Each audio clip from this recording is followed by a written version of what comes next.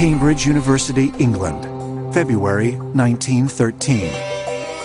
Mathematics professor Godfrey H. Hardy receives a letter containing complex mathematical theorems and formulas from 26-year-old Srinivasa Ramanujan of India.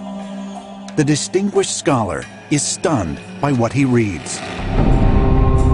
Hardy looks at these theorems and says, "My God, we've never seen anything like this.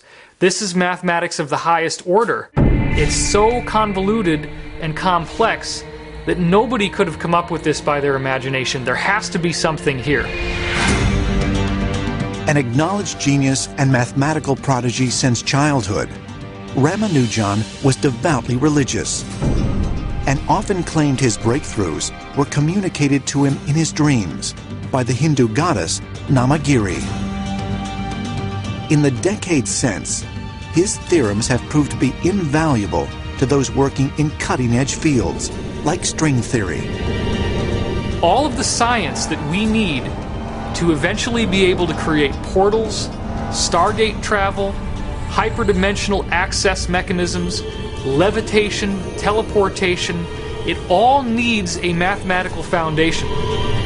And the closest that we have right now is the Ramanujan equations that we've been able to decipher so far, which came to him directly from this goddess who appeared to him in dreams.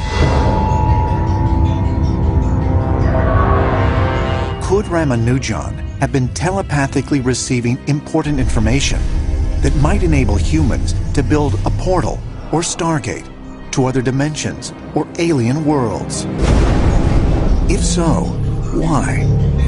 What is the ultimate purpose of what some believe to be alien communications?